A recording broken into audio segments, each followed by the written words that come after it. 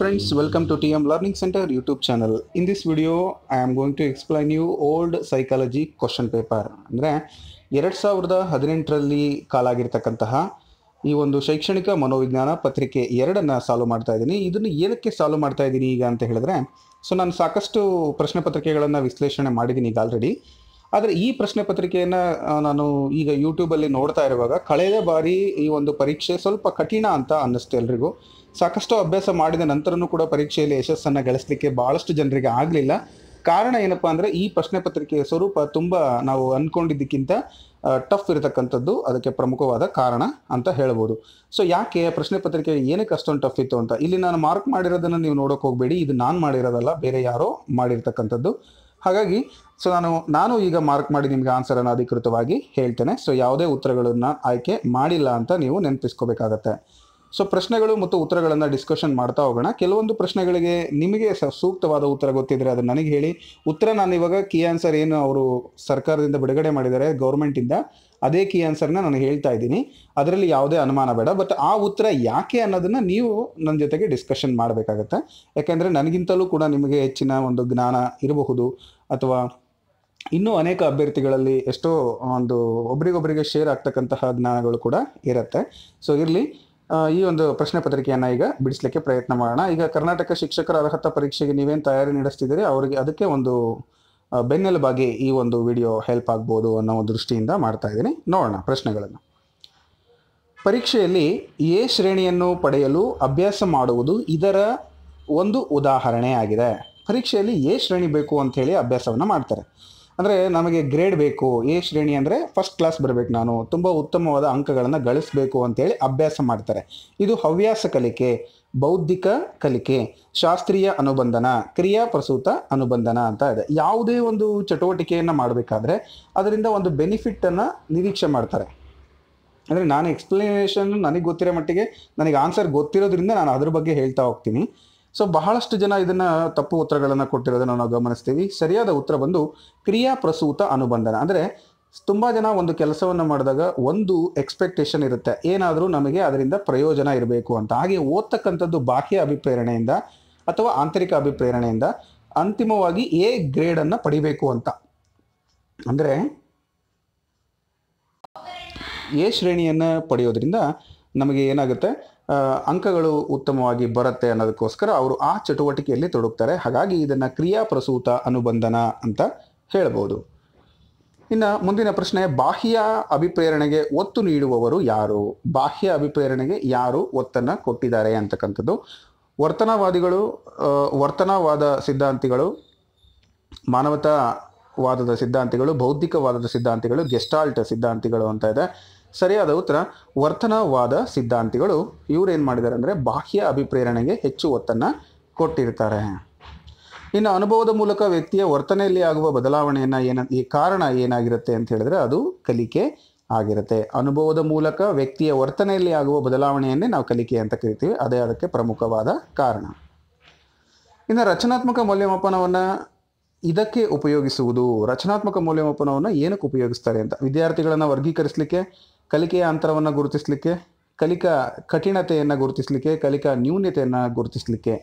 ಈ ರಚನಾತ್ಮಕ ಮೌಲ್ಯಮಾಪನವನ್ನು ನಾವು ಯಾವುದಕ್ಕಾಗಿ ಉಪಯೋಗ ಮಾಡ್ತೀವಪ್ಪ ಅಂತ ಹೇಳಿದ್ರೆ ಪ್ರಮುಖವಾಗಿ ಕಲಿಕೆಯ ಅಂತರವನ್ನು ಗುರುತಿಸಲಿಕ್ಕೆ. ಸೊ ಎಷ್ಟು ಕಲಿಕೆಯಲ್ಲಿ ಅಂತರವನ್ನು ಹೊಂದಿದ್ದಾರೆ ಅಂತಕ್ಕಂಥ ಒಂದು ಕಂಡುಹಿಡಿಯಲಿಕ್ಕೋಸ್ಕರ ಈ ಒಂದು ರಚನಾತ್ಮಕ ಮೌಲ್ಯಮಾಪನವನ್ನು ಮಾಡ್ತಾರೆ. ಇನ್ನು ಪಕ್ವತೆಯು ಇದರ ನೈಸರ್ಗಿಕ ಪ್ರಕ್ರಿಯೆಯಾಗಿದೆ. ಪಕ್ವತೆ ಅಂತಕ್ಕಂಥದ್ದು ಯಾವುದರ ನೈಸರ್ಗಿಕ ಪ್ರಕ್ರಿಯೆ? ಬೆಳವಣಿಗೆ, ವಿಕಾಸ, ವ್ಯಕ್ತಿತ್ವ ಬೆಳವಣಿಗೆ ಮತ್ತು ವಿಕಾಸ. ಸೊ ನಿಮಗೆ ಗೊತ್ತಿರಲಿ, ಪಕ್ವತೆ ಅಂತಕ್ಕಂಥದ್ದು ದೇಹದಲ್ಲಿರ್ತಕ್ಕಂಥ ಒಂದು ಸಾಮರ್ಥ್ಯ. ಸೊ ಅದು ಕಲೀಲಿಕ್ಕೆ ಶಕ್ತನಾಗಿದ್ದಾನೆ ಅಥವಾ ಇದೊಂದು ಕೆಲಸವನ್ನು ಮಾಡಲಿಕ್ಕೆ ಶಕ್ತಿ ಇದೆ ಅವನಿಗೆ ಅಂತ ಅನ್ನೋದಾದರೆ ಅದು ಬೆಳವಣಿಗೆಗೆ ಸಂಬಂಧಪಡುತ್ತೆ. ಹಾಗಾಗಿ ಪಕ್ವತೆ ಅಂತಕ್ಕಂಥದ್ದು ನೈಸರ್ಗಿಕ ಪ್ರಕ್ರಿಯೆ, ಅದು ಬೆಳವಣಿಗೆಗೆ ಸಂಬಂಧಪಟ್ಟಿದ್ದು ಅಂತ ಹೇಳ್ಬೋದು. ಇನ್ನು ಸಾಮಾನ್ಯ ಬೌದ್ಧಿಕ ಸಾಮರ್ಥ್ಯದ ಜೊತೆಗೆ ವ್ಯಕ್ತಿಯಲ್ಲಿ ಇರುವ ವಿಶೇಷ ಸಾಮರ್ಥ್ಯವನ್ನು ಏನಂತ ಕರಿತೀವಿ? ಸಾಮಾನ್ಯವಾದ ಬೌದ್ಧಿಕ ಅಂದರೆ ಮಾನಸಿಕ ಒಂದು ಸಾಮರ್ಥ್ಯ ಇರುತ್ತೆ, ಅದ್ರ ಜೊತೆಗೆ ಒಂದು ವಿಶೇಷವಾದ ಸಾಮರ್ಥ್ಯ ಇರುತ್ತೆ. ಅದೇನಪ್ಪ ಅಂತ ಹೇಳಿದ್ರೆ ಅಭಿಕ್ಷಮತೆ. ಅಂದರೆ ಅವನಿಗೆ ವರ್ಕ್ ಮಾಡಲಿಕ್ಕೆ ಇರುವಂಥ ಒಂದು ಸಾಮರ್ಥ್ಯ ಅಭಿಕ್ಷಮತೆ ಅಂತ ನಾವು ಹೇಳ್ಬೋದು. ಈಗ ಇಬ್ಬರು ಟೈಪ್ ರೈಟರ್ ಇರ್ತಾರೆ, ಅವನಿಗೆ ಒಬ್ಬ ಟೈಪ್ರೈಟರು ಮತ್ತು ಇನ್ನೊಬ್ಬ ಟೈಪ್ರೈಟರು ಒಂದೇ ಕಡೆ ಅವರು ಕೆಲಸವನ್ನು ಮಾಡ್ತಾ ಇರ್ತಾರೆ. ಒಂದು ಆಫೀಸಲ್ಲಿ ಒಂದು ಬಿಲ್ಡಿಂಗಲ್ಲಿ ಇರ್ತಾರೆ ಅಂತ ತಿಳ್ಕೊಳ್ಳೋಣ. ಈ ಟೈಪ್ರೈಟರ್ 1 ಮತ್ತು ಟೈಪ್ರೈಟರ್ 2 ಇವ್ರ ಹತ್ರ ಟೈಪ್ರೈಟರ್ 1 ಹತ್ರ ಸುಮಾರು ಜನ ಯಾವಾಗಲೂ ಹೋಗ್ತಿರ್ತಾರೆ. ಆದರೆ ಟೈಪ್ರೈಟರ್ 2 ಹತ್ರ ಜನಗಳು ಹೋಗ್ತಾ ಇರಲ್ಲ.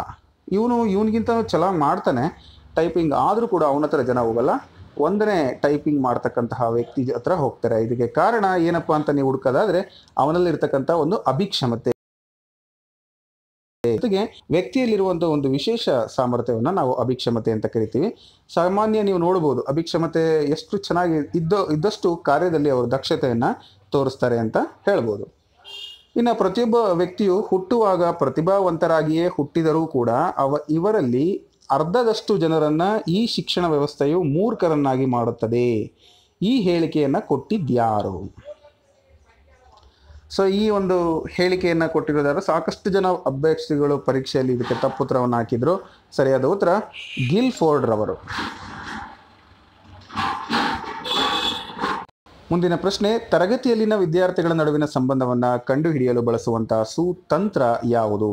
ವಿದ್ಯಾರ್ಥಿಗಳ ನಡುವೆ ಇರುವಂಥ ಸಂಬಂಧ ಅದನ್ನು ನಾವು ಕಂಡುಹಿಡಿಬೇಕಪ್ಪ ಅಂತ ಹೇಳಿದ್ರೆ ಪ್ರಮುಖವಾಗಿ ಸಮಾಜ ಮಿತಿ ಮಾಪನವನ್ನು ಮಾಡಬೇಕು. ಆ ಮಗು ಎಲ್ಲರಿಂದ ಇಷ್ಟಪಡಲ್ಪಡ್ತಾನೆ ಅಂದರೆ ಅವನ್ನ ಸ್ಟಾರ್ ಅಂತ ಕರಿತೀವಿ, ಇಲ್ಲ ಅಂದರೆ ಅವನು ರಿಜೆಕ್ಟೆಡ್ ಆಗಿದ್ದರೆ ಯಾಕೆ ಅಂತಕ್ಕಂಥದ್ದನ್ನು ಕೂಡ ಕಂಡುಹಿಡಿದು ನಾವು ಅದನ್ನು ಸರಿಪಡಿಸಬೇಕಾಗತ್ತೆ. ಹಾಗಾಗಿ ಸಮಾಜ ಮಿತಿ ಮಾಪನ ಇದಕ್ಕೆ ಸರಿಯಾದ ಉತ್ತರ. ಇನ್ನು ಡಿಸ್ಲೆಕ್ಸಿಯಾ ಇದು ಯಾವ ಸಾಮರ್ಥ್ಯದ ಕಲಿಕಾ ನ್ಯೂನ್ಯತೆ ಅಂತ ಕೇಳಿದರೆ, ಡಿಸ್ಲೆಕ್ಸಿಯಾ ಅಂತಕ್ಕಂಥದ್ದು ಸಾಕಷ್ಟು ಬಾರಿ ಬಂದಿದೆ, ನಿಮಗೆ ಗೊತ್ತಿದೆ. ಇದು ಓದುವುದಕ್ಕೆ ಸಂಬಂಧಪಟ್ಟ ಒಂದು ಸಾಮರ್ಥ್ಯದ ನ್ಯೂನ್ಯತೆ, ಕಲಿಕಾ ನ್ಯೂನ್ಯತೆ ಅಂತ ಹೇಳ್ಬೋದು ಡಿಸ್ಲೆಕ್ಸಿಯಾ. ಇನ್ನು ಆಟಿಸಮ್ ಒಂದು ಬಗೆಯ, ಆಟಿಸಮ್ ಅಂದರೆ ಏನು ಅಂತ. ಸೊ ನೀವು ಕಲಿಕಾ ಅಂದರೆ ನ್ಯೂನ್ಯತೆ ಉಳ್ಳಂತಹ ಮಕ್ಕಳು ಅಥವಾ ದೈಹಿಕ ನ್ಯೂನ್ಯತೆ ಉಳ್ಳ ಮಕ್ಕಳ ಒಂದು ಪಾಠದಲ್ಲಿ ನೀವು ಇದನ್ನು ನೋಡಿರ್ತೀರಿ. ಸೊ ದೈಹಿಕ ನ್ಯೂನ್ಯತೆ, ಮಾನಸಿಕ ನ್ಯೂನ್ಯತೆ. ಸೊ ಇದರಲ್ಲಿ ಆಟಿಸಮ್ ಅಂತಕ್ಕಂಥ ಒಂದು ಪದ ಏನಿದೆ, ಸೊ ಆ ಪದ ಎಲ್ಲಿ ಬಳಸ್ತೀವಿ ನಾವು ಯಾವಾಗ ಅಂತ ಹೇಳಿದ್ರೆ ನರ ಸಂಬಂಧಿ ವರ್ತನಾ ರೋಗ ಸಮಷ್ಟಿ ಅಂತ ಹೇಳ್ಬೋದು. ಅದನ್ನು ನಾವು ಆಟಿಸಮ್ ಅಂತ ಕರಿತೀವಿ. ಇನ್ನು ವಿಶೇಷ ಆದ್ಯತೆಗಳುಳ್ಳ ಮಕ್ಕಳನ್ನು ಸಾಮಾನ್ಯವಾದ ಮಕ್ಕಳೊಂದಿಗೆ ಜೋಡಿಸಿ ಸಾಮಾನ್ಯ ತರಗತಿಗಳಲ್ಲಿ ಶಿಕ್ಷಣ ನೀಡುವುದು ಅಂದರೆ ಏನು? ವಿಶೇಷ ಶಿಕ್ಷಣ, ಸಾಮಾನ್ಯ ಶಿಕ್ಷಣ, ಅನೌಪಚಾರಿಕ ಶಿಕ್ಷಣ, ಸಮನ್ವಯ ಶಿಕ್ಷಣ. ವಿಶೇಷ ಅಗತ್ಯವುಳ್ಳ ಮಕ್ಕಳನ್ನು ಎಲ್ಲರ ಜೊತೆಗೆ ಶಿಕ್ಷಣವನ್ನು ಕೊಡಿಸ್ತಕ್ಕಂಥದ್ದಕ್ಕೆ ನಾವು ಏನಂತ ಕರಿತೀವಿ ಅಂದರೆ ಸಮನ್ವಯ ಶಿಕ್ಷಣ ಅಂತ ಕರಿತೀವಿ. ಇದು ನಿಮಗೆ ಆಲ್ರೆಡಿ ಗೊತ್ತಿದೆ. ಸರಿಯಾದ ಉತ್ತರ ಸಮನ್ವಯ ಶಿಕ್ಷಣ. ಇನ್ನು ವಿಕಾಸ ಅಂದರೆ ಏನು ಅಂತ, ಗುಣಾತ್ಮಕ ಬದಲಾವಣೆ, ಪರಿಮಾಣಾತ್ಮಕ ಬದಲಾವಣೆ, ಗುಣಾತ್ಮಕ ಮತ್ತು ಪರಿಮಾಣಾತ್ಮಕ ಬದಲಾವಣೆ, ಬೌದ್ಧಿಕ ಬದಲಾವಣೆ ಅಂತ ಇದೆ. ಸೊ ಈ ಒಂದು ವಿಕಾಸ ಅಂತಕ್ಕಂಥದ್ದು ಸಾಮಾನ್ಯವಾಗಿ ನಿಮಗೆ ಸಾಕಷ್ಟು ಬಾರಿ ಈ ಪ್ರಶ್ನೆಗಳು ರಿಪೀಟ್ ಆಗಿದೆ. ವಿಕಾಸ ಗುಣಾತ್ಮಕನೂ ಹೌದು, ಪರಿಮಾಣಾತ್ಮಕನೂ ಹೌದು ಅಂತ ನೀವು ಹೇಳ್ಬೋದು. ವಿಕಾಸ ಗುಣಾತ್ಮಕ ಮತ್ತು ಪರಿಮಾಣಾತ್ಮಕ ಬದಲಾವಣೆ. ಇನ್ನು ವ್ಯಕ್ತಿಗಳಲ್ಲಿನ ವರ್ತನೆಯನ್ನು ಹೆಚ್ಚಿಸುವಂತೆ ಅಥವಾ ಕಡಿಮೆ ಮಾಡಲು ಪ್ರಸ್ತುತಪಡಿಸುವಂಥ ಪ್ರಚೋದನೆ ಯಾವುದು? ಸೊ ವ್ಯಕ್ತಿಯ ವರ್ತನೆಗಳನ್ನು ಹೆಚ್ಚಿಸೋದು ಅಥವಾ ಕಡಿಮೆ ಮಾಡಲಿಕ್ಕೆ ಇರುವಂಥ ಒಂದು ಪ್ರಚೋದನೆ ಅಭಿಪ್ರೇರಣೆ, ಪುನರ್ಬಲನ, ಪ್ರತಿಕ್ರಿಯೆ, ಆತ್ಮವಿಶ್ವಾಸ. ಸೊ ಯಾವುದ್ರ ಮುಖಾಂತರ ಅವರು ಒಂದು ಹೆಚ್ಚು ಮಾಡ್ಬೋದು ಅಥವಾ ಕಡಿಮೆ ಮಾಡ್ಬೋದು? ಹೇಳಿ ನೋಡೋಣ ಇದಕ್ಕೆ ನೀವು ಉತ್ತರನ. ನಿಮ್ಮ ಉತ್ತರ ಏನು? ಪುನರ್ಬಲನ.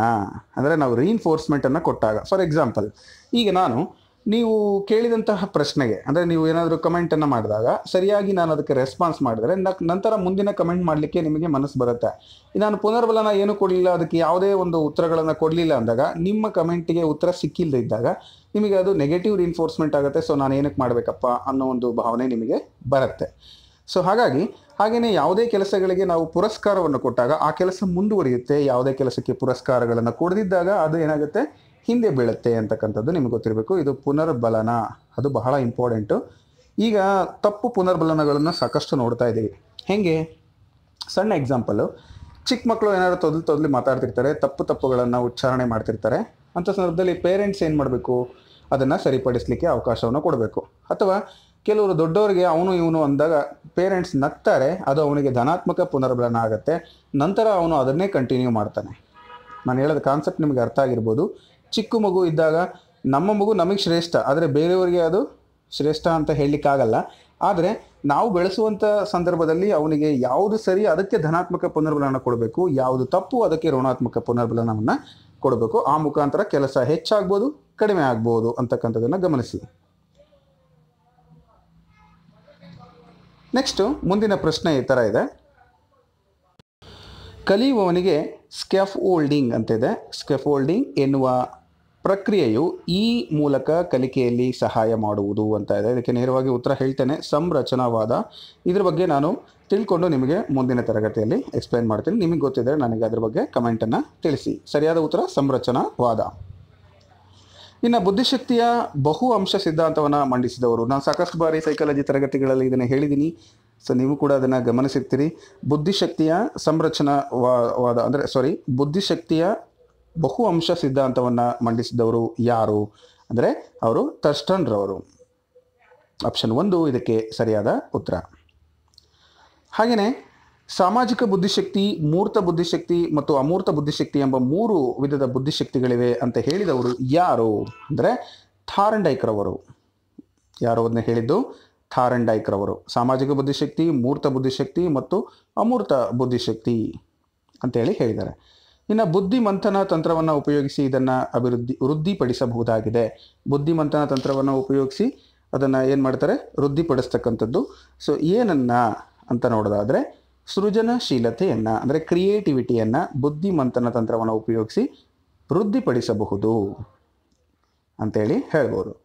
ಇನ್ನು ಮಾನವನ ವಿವಿಧ ಬೆಳವಣಿಗೆ ಹಂತಗಳಲ್ಲಿ ಆಗುವ ವಿಕಾಸಾತ್ಮಕ ಕಾರ್ಯಗಳನ್ನು ಪ್ರತಿಪಾದನೆ ಮಾಡಿದವರು ಯಾರು? ಸೊ ವಿಕಾಸಾತ್ಮಕ ಕಾರ್ಯಗಳು ಅಂದ ತಕ್ಷಣವೇ ನೀವು ವಿಕಾಸ ಅಂತ ಪದ ಬಂದ ತಕ್ಷಣ ಪಿಯಾಜೆ ಅಂತ ಅಂದ್ಕೊಂಡ್ಬಿಡ್ತೀರಾ. ಸೊ ಆದರೆ ಇಲ್ಲಿ ಮಾನವನ ವಿವಿಧ ಬೆಳವಣಿಗೆಯ ಹಂತಗಳಲ್ಲಿ ಆಗುವ ವಿಕಾಸಾತ್ಮಕ ಕಾರ್ಯಗಳನ್ನು ಪ್ರತಿಪಾದನೆ ಮಾಡಿದ್ಯಾರು ಅಂತ ನೋಡೋದಾದರೆ ಹ್ಯಾವಿಂಗ್ ಹರ್ಸ್ಟ್ ಅಂತಕ್ಕಂಥವ್ರು ಅಂದರೆ ಆಪ್ಷನ್ 4 ಇದಕ್ಕೆ ಸರಿಯಾದ ಉತ್ತರ. ಒಂದು ಪರೀಕ್ಷೆಯು ಯಾವುದನ್ನು ಅಳತೆ ಮಾಡಬೇಕು ಅದನ್ನು ಅಳತೆ ಮಾಡಿದರೆ ಆ ಪರೀಕ್ಷೆಯನ್ನು ಏನಂತ ಕರಿತೀವಿ? ಏನನ್ನು ಅಳತೆ ಮಾಡಬೇಕಾಗಿದೆ ಅದನ್ನೇ ಅಳತೆ ಮಾಡ್ತಾ ಇದೆ ಅಂದಾಗ ಆ ಪರೀಕ್ಷೆ ಸಮಂಜಸವಾದುದು ಅಂತ ನಾವು ಹೇಳ್ಬೋದು. ಇನ್ನು ವಿಮರ್ಶಾತ್ಮಕ ಚಿಂತನೆಯನ್ನು ಮಕ್ಕಳಲ್ಲಿ ಈ ಮೂಲಕ ಬೆಳೆಸ್ಬೋದು. ಹೇಗೆ ವಿಮರ್ಶಾತ್ಮಕ ಚಿಂತನೆಯನ್ನು ನಾವು ಮಕ್ಕಳಲ್ಲಿ ಬೆಳೆಸ್ಬೋದು ಅಂತ ಹೇಳಿದ್ರೆ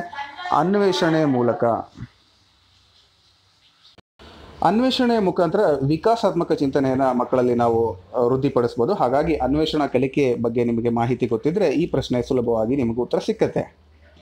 ಇನ್ನು ಮುಂದಿನ ಪ್ರಶ್ನೆ, ಸಾಧನೆ ಪರೀಕ್ಷೆ ಸಾಧನವನ್ನು ವಿನ್ಯಾಸಿಸಿ ಈ ಕೆಳಗಿನವುದನ್ನು ಮಾಪನ ಮಾಡಲು ರಚಿಸಲಾಗಿದೆ. ಸೊ ಸಾಧನ ಪರೀಕ್ಷೆಯನ್ನು ಏನನ್ನು ಅಳತೆ ಮಾಡಲಿಕ್ಕೆ ತಯಾರು ಮಾಡಿದ್ದಾರೆ ಅಂತ ನೋಡೋದಾದರೆ ಅದು ಬೌದ್ಧಿಕ ಸಾಮರ್ಥ್ಯ. ಸೊ ಬೌದ್ಧಿಕ ಸಾಮರ್ಥ್ಯವನ್ನು ಅಂದರೆ ಬುದ್ಧಿಶಕ್ತಿಯನ್ನು ಅಳತೆ ಮಾಡಲಿಕ್ಕೆ ಇರತಕ್ಕಂಥದ್ದು ಸಾಧನ ಪರೀಕ್ಷೆ. ನಿರಂತರ ಮತ್ತು ಸಮಗ್ರ ಮೌಲ್ಯಮಾಪನವು ಇದನ್ನು ಮೌಲ್ಯೀಕರಿಸುತ್ತದೆ. ಸೊ ನಿರಂತರ ಮತ್ತು ಸಮಗ್ರ ಮೌಲ್ಯಮಾಪನ ಏನನ್ನು ಮೌಲ್ಯೀಕರಿಸುತ್ತೆ ಅಂತ ಹೇಳೋದಾದರೆ ಇದು ಪಠ್ಯ ಕ್ರಮ ಮತ್ತು ಪಠ್ಯೇತರ ಚಟುವಟಿಕೆಗಳನ್ನು. ಸೊ ಇದು ಬಹಳ ಇಂಪಾರ್ಟೆಂಟು. ನಿರಂತರ ಮತ್ತು ಸಮಗ್ರ ಮೌಲ್ಯಮಾಪನವು ಕೇವಲ ಪಠ್ಯ ಚಟುವಟಿಕೆಗಳನ್ನಷ್ಟೇ ಅಲ್ಲ, ಇದು ಪಠ್ಯ ಮತ್ತು ಪಠ್ಯೇತರ ಚಟುವಟಿಕೆಗಳಿಗೆ ಏನು ಮಾಡುತ್ತೆ? ಅದು ಮೌಲ್ಯಮಾಪನವನ್ನು ಮೌಲ್ಯೀಕರಿಸುತ್ತೆ ಅಂತಕ್ಕಂಥದ್ದು. ಇನ್ನು ನೈದಾನಿಕ ಪರೀಕ್ಷೆ ಈ ಅಂಶವನ್ನು ಗುರುತಿಸಲು ರೂಪಿಸಲಾಗುತ್ತೆ. ನೈದಾನಿಕ ಪರೀಕ್ಷೆಯನ್ನು ಕಲಿಕಾ ಸಮಸ್ಯೆಯನ್ನು ತಿಳ್ಕೊಳ್ಳಿಕ್ಕೋಸ್ಕರ ಏನು ಮಾಡುತ್ತೆ? ನೈದಾನಿಕ ಪರೀಕ್ಷೆಯನ್ನು ನಾವು ಅಳವಡಿಸ್ತೀವಿ. ಡಯಾಗ್ನೋಸ್ಟಿಕ್ ಟೆಸ್ಟ್ ಅಂತ ಕರಿತೀವಿ. ಇಲ್ಲಿ ಆಪ್ಷನ್ಸ್ ನೋಡಿದಾಗ ನಿಮಗೆ ಅಯ್ಯೋ ಎಲ್ಲವೂ ಸರಿ ಅನ್ಸುತ್ತೆ ನೋಡಿ. ಕಲಿಕಾ ಸಮಸ್ಯೆ, ಕಲಿಕಾ ನ್ಯೂನ್ಯತೆ, ಕಲಿಕಾ ವಿಕರ್ಷಣೆ, ಕಲಿಕಾ ಸಾಮರ್ಥ್ಯ ಅಂತ ಇದೆ. ಸೊ ಇದು ಕಲಿಕಾ ಸಮಸ್ಯೆಯನ್ನು ಬಗೆಹರಿಸಲಿಕ್ಕೋಸ್ಕರ ನೈದಾನಿಕ ಪರೀಕ್ಷೆ ಅಂತಕ್ಕಂಥದ್ದು ಇದೆ. ಎಲ್ಲವೂ ಸರಿ ಅನಿಸುತ್ತೆ ನಿಮಗೊಂದೊಂದ್ಸರಿ. ಸೊ ಹಾಗಾಗಿನೇ ಅಂಕಗಳು ಬಹಳ ಬೇಗ ನಮಗೆ ಕಡಿಮೆ ಆಗ್ತಕ್ಕಂಥ ಸಂಭವ ಇರುತ್ತೆ. ಮುಂದಿನ ಪ್ರಶ್ನೆ ನೋಡೋಣ. ಉತ್ತಮವಾಗಿ ನಿರ್ಣಯವನ್ನು ಕೈಗೊಳ್ಳುವ ಸನ್ನಿವೇಶವನ್ನು ಗ್ರಹಿಸುವ ಮತ್ತು ತಾರ್ಕಿಸುವ ವ್ಯಕ್ತಿಯ ಸಾಮರ್ಥ್ಯವೇ ಬುದ್ಧಿಶಕ್ತಿಯಾಗಿದೆ. ಇದನ್ನು ಹೇಳಿದವರು ಯಾರು ಅಂದರೆ ಬಿನೆಟ್ ಮತ್ತು ಸೈಮನ್ ರವರು ಈ ಒಂದು ಸ್ಟೇಟ್ಮೆಂಟನ್ನು ಹೇಳ್ತಾರೆ. ಇನ್ನು ಅಂತರ್ಮುಖ ಇದಕ್ಕೆ ಉದಾಹರಣೆ ಸಂಬಂಧಿಸಿದೆ. ಸೊ ಅಂತರ್ಮುಖಿ ಅಂತಕ್ಕಂಥದ್ದು ಏನಕ್ಕೆ ಸಂಬಂಧಪಟ್ಟಿದೆ? ಬುದ್ಧಿಶಕ್ತಿ, ಸಾಮಾಜಿಕ ಚಟುವಟಿಕೆ, ಸಾಮಾಜಿಕ ಚಾಲನೆ, ಸೃಜನಶೀಲತೆ. ಅಂತರ್ಮುಖ ಅಂತಕ್ಕಂಥದ್ದು ಏನಕ್ಕೆ ಸಂಬಂಧಪಡುತ್ತೆ? ಸಾಮಾಜಿಕ ಚಟುವಟಿಕೆ ಅಂದರೆ ಸಮಾಜದಲ್ಲಿ ಅವರ ಒಂದು ನಡವಳಿಕೆ. ಫಾರ್ ಎಕ್ಸಾಂಪಲ್ ಅಂತರ್ಮುಖಿಗಳು ಏನು ಮಾಡ್ತಾರೆ? ಏನೋ ಹೇಳೋದಿಲ್ಲ, ಮನಸ್ಸಲ್ಲೇ ಇಟ್ಕೊಂಡು ಅದನ್ನು ಕೊರಗ್ತಾರೆ. ಇನ್ನು ಬಹಿರ್ಮುಖಿಗಳು ಎಲ್ಲ ಕಡೆಯೂ ಹೇಳ್ತಾರೆ ಮತ್ತು ಸಾಮಾಜಿಕವಾಗಿ ಬೆರೀತಾರೆ. ಇದೆಲ್ಲ ನಿಮಗೆ ಗೊತ್ತಿದೆ, ವ್ಯಕ್ತಿತ್ವದ ಗುಣಗಳಲ್ಲಿ ಬರುತ್ತೆ. ಇರಲಿ, ಅದು ಮುಂದಿನ ಭಾಗಗಳಲ್ಲಿ ಅದನ್ನು ಡಿಸ್ಕಷನ್ ಮಾಡೋಣ. ಮುಂದಿನ ಪ್ರಶ್ನೆಗೆ ಹೋಗೋಣ. ಜ್ಞಾನ, ಅನ್ವಯ ಮತ್ತು ಕೌಶಲಗಳನ್ನು ನಿರ್ದಿಷ್ಟ ವಿಷಯದಲ್ಲಿ ಅಥವಾ ಅನೇಕ ವಿಷಯಗಳಲ್ಲಿ ಮಾಪನ ಮಾಡಲು ವಿನ್ಯಾಸಗೊಳಿಸುವಂಥ ಪರೀಕ್ಷೆಯೇ ಸಾಧನ ಪರೀಕ್ಷೆ ಅಂತ ಹೇಳಿದವರು ಯಾರು? ಸೊ ಈ ರೀತಿ ಸ್ಟೇಟ್ಮೆಂಟನ್ನು ಕೊಟ್ಟವರು ಫ್ರೀ ಮ್ಯಾನ್ ರವರು. ಉಚಿತ ಮನುಷ್ಯ ಅನ್ಕೋಬೇಡ್ರಿ, ಫ್ರೀ ಮ್ಯಾನ್. ಅವರು ಈ ಒಂದು ಸ್ಟೇಟ್ಮೆಂಟನ್ನು ಕೊಡ್ತಾರೆ. ಸಾಧನಾ ಪರೀಕ್ಷೆ ಅಂದರೆ ಏನು ಅನ್ನೋ ಒಂದು ಡೆಫಿನೇಷನ್. ಇನ್ನು ಒಬ್ಬ ವ್ಯಕ್ತಿಯ ಬಹುಮಾನಕ್ಕೋಸ್ಕರ ಕಾರ್ಯನಿರ್ವಹಿಸುವುದು ಏನಕ್ಕೆ ಉದಾಹರಣೆ? ಬಹುಮಾನ ಅನ್ನೋದು ನಿಮಗೆ ಗೊತ್ತಿದೆ, ಇದು ಬಾಹ್ಯವಾದಂಥ ಅಭಿಪ್ರೇರಣೆ ಆಗಿರುತ್ತೆ. ಸೊ ನಾನು ಅದಕ್ಕಾಗಿ ಟೈಮ್ ತಗೊಳ್ಳಲ್ಲ, ನೇರವಾಗಿ ಉತ್ತರ ಹೇಳ್ತೀನಿ. ಬಾಹ್ಯ ಅಭಿಪ್ರೇರಣೆಗೋಸ್ಕರ, ಬಹುಮಾನಕ್ಕೋಸ್ಕರ ತನ್ನ ಕೆಲಸವನ್ನು ಮಾಡ್ತಾನೆ ಅಂತಕ್ಕಂಥದ್ದು. ಇನ್ನು ಕಲಿಕೆ ಮೇಲೆ ಪ್ರಭಾವ ಬೀರುವ ಪ್ರಮುಖವಾದ ಸಾಮಾಜಿಕ ಅಂಶ ಯಾವುದು? ಕಲಿಕೆ ಮೇಲೆ ಪ್ರಭಾವ ಬೀರುವುದು ಶಾಲೆಯ ಪರಿಸರ, ಗೃಹ ಪರಿಸರ, ಶಾಲೆ ಮತ್ತು ಗೃಹ ಪರಿಸರ, ಶಾಲೆ ಮತ್ತು ಮಾಧ್ಯಮ ಅಂತ ಇದೆ. ಸೊ ಕಲಿಕೆ ಮೇಲೆ ನೇರವಾಗಿ ಪ್ರಭಾವವನ್ನು ಬೀರ್ತಕ್ಕಂಥದ್ದು ಏನು ಅಂದರೆ ಶಾಲೆ ಮತ್ತು ಮನೆ. ಹಾಗಾಗಿ ಶಾಲೆ ಮತ್ತು ಗೃಹ ಪರಿಸರ ಅಂತ ಹೇಳ್ಬೋದು. ಇನ್ನು ಹಿಂದಿನ ಕಲಿಕೆಯು ಹೊಸ ಕಲಿಕೆಗೆ ಅನುಕೂಲಿಸುವುದಾದರೆ, ಅಂಥ ಕಲಿಕೆಯನ್ನು ನಾನು ಆಗಲೇ ಹೇಳಿದ್ದೆ ಧನಾತ್ಮಕ, ಅದೇನ ಅಡ್ಡಿ ಮಾಡಿದರೆ ಋಣಾತ್ಮಕ ಆಗುತ್ತೆ. ಇನ್ನು ಮಾಡಲಿಲ್ಲ ಅಂದರೆ ಶೂನ್ಯ ಆಗುತ್ತೆ. ಪಾರ್ಶ್ವ ಅಂದರೆ ಅರ್ಧಂಬರ್ಧ ಆದರೆ ಪಾರ್ಶ್ವ ಅಂದರೆ ಸ್ವಲ್ಪ ಮಟ್ಟಿಗೆ ಸಹಾಯವನ್ನು ಮಾಡಿದರೆ, ಪೂರ್ತಿ ಅಲ್ಲ. ಸೊ ಪಾರ್ಶ್ವ ವರ್ಗಾವಣೆ. ಸೊ ಇದು ನಿಮಗೆ ಗೊತ್ತಿರಲಿ. ಇದು ಆಲ್ರೆಡಿ ಈ ಥರದ ಪ್ರಶ್ನೆಗಳು ಸಾಕಷ್ಟು ಡಿಸ್ಕಷನ್ ಮಾಡಿರ್ತೀವಿ ನಾವು. ಕೆಲವೊಂದು ಪ್ರಶ್ನೆಗಳು ಈಸಿ ಇದೆ. ಸೊ ಕೊನೆಯ ಪ್ರಶ್ನೆಯನ್ನು ನೋಡೋಣ. ಸಂಖ್ಯೆ, ಅಕ್ಷರಗಳು, ಪದಗಳು ಅಥವಾ ಹೆಸರುಗಳನ್ನು ಒಮ್ಮೆಗೆ ಮಾತ್ರ ನೆನಪಿನಲ್ಲಿರುವಂಥ ಮಿತ ಸಾಮರ್ಥ್ಯ ಅಂದರೆ ಸ್ವಲ್ಪ ಕಾಲ ಮಾತ್ರ ನೆನಪಿಟ್ಕೊಳ್ತೀವಿ. ಫಾರ್ ಎಕ್ಸಾಂಪಲ್ ಸಂಖ್ಯೆ ಅಂದಾಗ ನಾನು ಯಾರಿಗೋ ಫೋನ್ ಮಾಡಬೇಕಾಗಿರುತ್ತೆ, ಒಂದು 10 ನಂಬರನ್ನು ಬಾಯ್ಪಾಟ್ ಮಾಡ್ಕೊಂಡ್ರೆ ಒಂದು ಸ್ವಲ್ಪ ಹೊತ್ತು ಅವ್ರಿಗೆ ಫೋನ್ ಮಾಡೋ ತನಕ ನೆನಪಿರುತ್ತೆ, ಅನಂತರ ನೆನಪಿರಂಗಿಲ್ಲ. ಡೈಲಿ ಫೋನ್ ಮಾಡಿದ್ರೆ ಫುಲ್ ನೆನಪಿರುತ್ತೆ. ಹಾಗಾಗಿ ಅಲ್ಪಕಾಲಿಕ ಸ್ಮೃತಿ ಅಂತ ಹೇಳ್ಬೋದು. ಸೊ ನೋಡಿ, ಈ ಪರೀಕ್ಷೆಯಲ್ಲಿ ಸಾಕಷ್ಟು ಅಭ್ಯರ್ಥಿಗಳು ಕಡಿಮೆ ಯಶಸ್ವಿಯನ್ನು ಗಳಿಸಿದ್ರು. ಕಾರಣ ಯಾಕೆ ಅಂತ ನೀವು ಈ ಪ್ರಶ್ನೆ ಪತ್ರಿಕೆಯನ್ನು ನೋಡಿದ ನಂತರ ನಿಮಗೆ ತಿಳಿಯುತ್ತೆ. ಸೊ ನೀವು ಈ ಒಂದು ಪರೀಕ್ಷೆಯನ್ನು ಬರೆದಿದ್ದರೆ ನನಗೆ ಕಮೆಂಟ್ ಮುಖಾಂತರ ತಿಳಿಸಿ ನಿಮ್ಮ ಅಭಿಪ್ರಾಯ ಮತ್ತು ಈ ಪ್ರಶ್ನೆ ಪತ್ರಿಕೆ ಸ್ವರೂಪ ಹೇಗಿತ್ತು ಅಂತ. ಸೊ ಇದ್ರ ಮುಖಾಂತರ ನೀವು ಮುಂದಿನ ಪರೀಕ್ಷೆಗೆ ಸಿದ್ಧತೆಯನ್ನು ಮಾಡಿಕೊಳ್ಳಿಕ್ಕೆ ಈಸಿ ಆಗುತ್ತೆ ಅನ್ನೋದು ನನ್ನ ಭಾವನೆ. ಧನ್ಯವಾದಗಳು.